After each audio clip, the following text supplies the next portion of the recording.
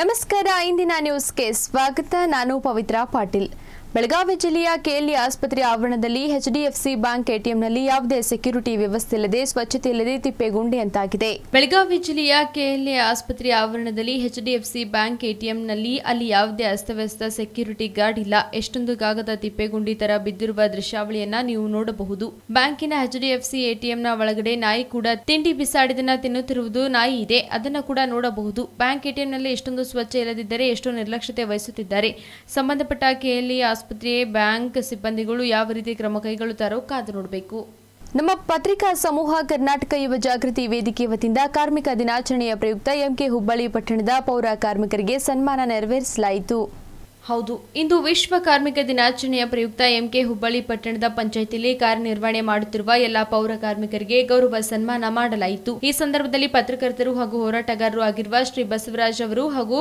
ಪ್ರಜಾಪಿತ ಬ್ರಹ್ಮಕುಮಾರಿ ವಿಶ್ವವಿದ್ಯಾಲಯದ ಸಂಚಾಲಕಿಯಾದ ಶ್ರೀ ಬಿಕೆ ಜ್ಯೋತಿ ಅವರು ಹಾಗೂ ಪಟ್ಟಣ ಪಂಚಾಯತಿಯ ಸದಸ್ಯರಾದ ಪಟ್ಟಣ ಶೆಟ್ಟಿ ಅವರು ಮಾತನಾಡಿ ಈಗಿನ ಪರಿಸ್ಥಿತಿಯಲ್ಲಿ ಪೌರ ಕಾರ್ಮಿಕರ ದಿನನಿತ್ಯ ಜೀವನದ ಪರಿಸ್ಥಿತಿ ತುಂಬಾ ಶೋಚನೀಯವಾಗಿದ್ದು ಇನ್ನಾದರೂ ಸರ್ಕಾರ ಅವರ ಏಳಿಗೆಗೆ ಕ್ರಮ ಕೈಗೊಳ್ಳಬೇಕೆಂದು ಆಗ್ರಹ ಮಾಡಿದರು ಏನಪ್ಪ ಅಂದರೆ ತುಂಬ ಹೀನಾಯ ಸ್ಥಿತಿಗೆ ಹೋಗಿದೆ ಆದರೂ ಸಹ ಕಾರ್ಮಿಕರು ಹಗಲಿರುಳೆನ್ನದೆ ತನ್ನ ಕುಟುಂಬವನ್ನು ಲೆಕ್ಕಿಸದೆ ತನ್ನ ಆರೋಗ್ಯವನ್ನು ಲೆಕ್ಕಿಸದೆ ತನ್ನ ಆರ್ಥಿಕ ಪರಿಸ್ಥಿತಿಗಳನ್ನು ಸಹ ಮನಗೊಂಡು ತನ್ನ ಮಕ್ಕಳ ವಿದ್ಯಾಭ್ಯಾಸಗಳನ್ನು ಸಹ ಸಮಸ್ಯೆಗಳನ್ನ ಎದುರಿಸ್ಕೊಂಡು ದಿನನಿತ್ಯ ಇರ್ತಕ್ಕಂಥ ಪರಿಸರ ಕ್ಲೀನ್ ಮಾಡ್ತಕ್ಕಂಥದ್ದು ಮತ್ತು ಸುತ್ತಮುತ್ತ ಇರ್ತಕ್ಕಂಥ ಕಾಲೋನಿಗಳನ್ನ ಸ್ವಚ್ಛತೆಗೊಳಿಸ್ತಕ್ಕಂಥ ಕೆಲಸನ ಮಾಡ್ತಾನೆ ಹೀಗಾಗಿ ಇತ್ತೀಚೆಗಂತೂ ಸಾಕಷ್ಟು ಕಾರ್ಮಿಕನ ಪರಿಸ್ಥಿತಿ ಸಾಕಷ್ಟು ತುಂಬ ಹೀನಾಯ ಸ್ಥಿತಿಗೆ ಹೋಗಿದೆ ಅವ್ರಿಗೆ ಸೂಕ್ತ ವೇತನ ಇಲ್ಲದಕ್ಕೆ ಮತ್ತೆ ಸೂಕ್ತ ಭದ್ರತೆ ಇಲ್ಲದಕ್ಕೆ ಪ್ರಧಾನಿ ಮೋದಿ ಅವರು ಶ್ರೀಲಂಕಾದ ನಡೆಯನ್ನು ಅನುಸರಿಸಬೇಕು ರಾವಣನ ಲಂಕೆಯಲ್ಲಿ ಬುರ್ಕಾ ನಿಷೇಧವಾದರೆ ರಾಮನ ಅಯೋಧ್ಯೆಯಲ್ಲಿ ಯಾಕೆ ನಿಷೇಧಿಸಬಾರದು ಎಂದು ಶಿವಸೇನೆ ಪ್ರಶ್ನಿಸಿದೆ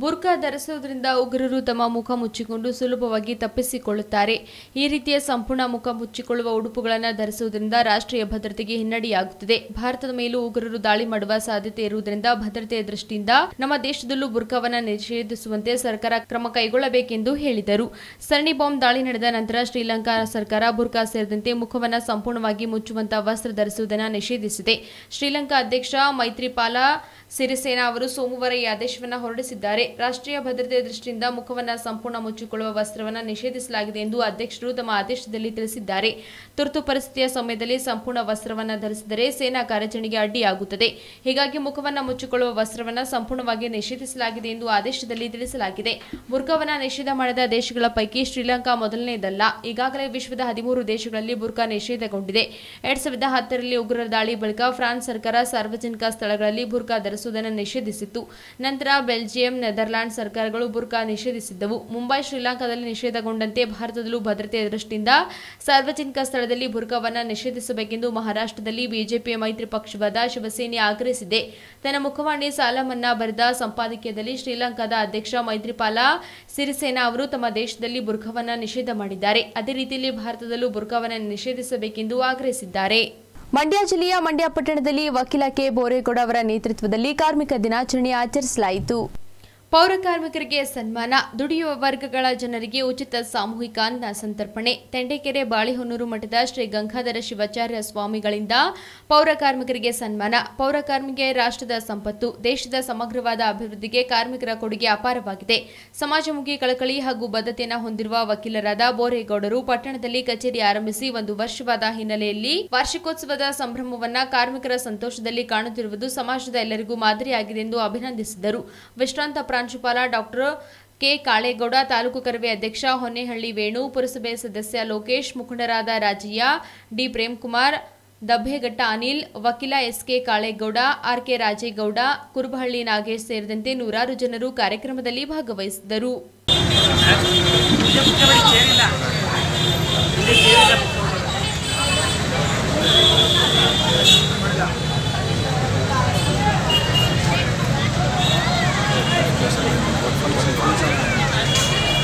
ಏನ್ಬೋದು ಇವತ್ತು ವಿಶೇಷ ಏನ್ಬೋದು ಬೋರೇಗೌಡಕ್ಕೆ ವಕೀಲರವರು ಆಫೀಸನ್ನು ಮಾಡಿ ಇವತ್ತಿಗೆ 1 ವರ್ಷ ಆಯಿತು ಜೊತೆಯಲ್ಲಿ ಮೇ 1 ಪೌರ ಕಾರ್ಮಿಕರ ದಿನಾಚರಣೆ ಆಗಿರೋದ್ರಿಂದ ಆ ಒಂದು ನಿಮಿತ್ತವಾಗಿ ಒಂದು ಸದುದ್ದೇಶವನ್ನು ಇಟ್ಕೊಂಡು KR ಪೇಟೆ ಪಟ್ಟಣದ ಪೌರ ಕಾರ್ಮಿಕರಿಗೆ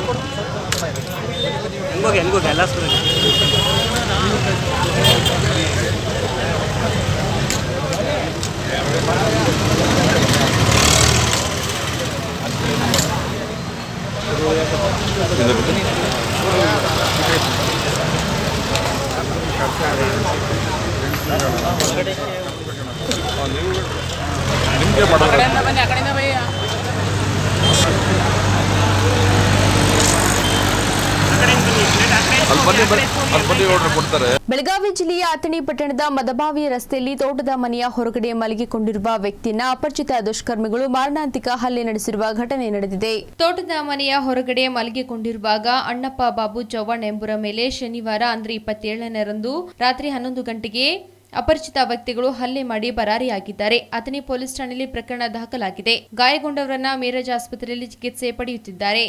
ಉಡುಪಿಯ ಕಟಪಾಡಿ ರಾಷ್ಟ್ರೀಯ ಹೆದ್ದಾರಿ 66ರಲ್ಲಿ ಭೀಕರ ಅಪಘಾತ ಸಂಭವಿಸಿದೆ.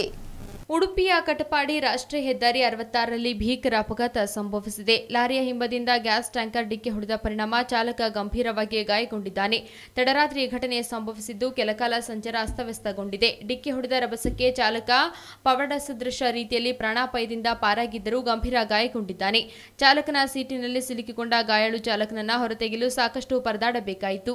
ಕಾಪು ಠಾಣೆ ವ್ಯಾಪ್ತಿಯಲ್ಲಿ ಘಟನೆ ಸಂಭವಿಸಿದ್ದು ಪೊಲೀಸರು ಮತ್ತು ಸ್ಥಳೀಯರು ಸುಗಮ ಸಂಚಾರಕ್ಕೆ ಅನುವು ಮಾಡಿಕೊಟ್ಟರು. ಚಾಲಕನನ್ನ ಹೊರತೆಗೆಯಲು ಅರಸಾಸ ಪೊಲೀಸರು ಹಾಗೂ ಸಾರ್ವಜನಿಕರ ಸಹಾಯದಿಂದ ಚಾಲಕನನ್ನ ಹೊರತೆಗೆಯಲಾಗಿದೆ. ಕಾಪು ಪೊಲೀಸರು ಕೇಸು ದಾಖಲಿಸಿಕೊಂಡು ತನಿಖೆ ನಡೆಸುತ್ತಿದ್ದಾರೆ. ವಾಹನ ಚಲಾಯಿಸುತ್ತಿದ್ದ ತಂದೆಗೆ ಹೃದಯಾಘಾತವಾಗಿದ್ದು ತಂದೆಯ ಸಾವಿನ ನೋವಿನಲ್ಲಿಯೂ ಮಗನ ಸಮಯ ಪ್ರಜ್ಞೆಯಿಂದ ನಡೆಯಬೇಕಿದ್ದ ಅನಾಹುತ ತಪ್ಪಿದೆ. ತುಮಕೂರು ಜಿಲ್ಲೆಯ ಹುಳಿಯಾರು ಬಳಿ ಹೃದಯ ವಿದ್ರಾವಕ ಘಟನೆ ನಡೆದಿದೆ. ಕೋಟೆಗೆರೆ ತಾಲೂಕಿನ 35 ವರ್ಷದ ಅಲ್ಲಸಂದ್ರದ ಶಿವಕುಮಾರ್ ಹೃದಯಾಘಾತದಿಂದ ಮೃತಪಟ್ಟ ಚಾಲಕ ಟಾಟಾ ಏಸ್ ವಾಹನದಲ್ಲಿ ಮಿಕ್ಸಿಗಳನ್ನು ತುಂಬಿಸಿಕೊಂಡು ಮಗನೊಂದಿಗೆ ತೆರಳುತ್ತಿದ್ದರು. ಈ ವೇಳೆ ದಾರಿಯಲ್ಲಿ ಶಿವಕುಮಾರ್ ಅವರಿಗೆ ಹೃದಯಾಘಾತವಾಗಿ ಸ್ಥಳದಲ್ಲಿ ಮೃತಪಟ್ಟಿದ್ದಾರೆ.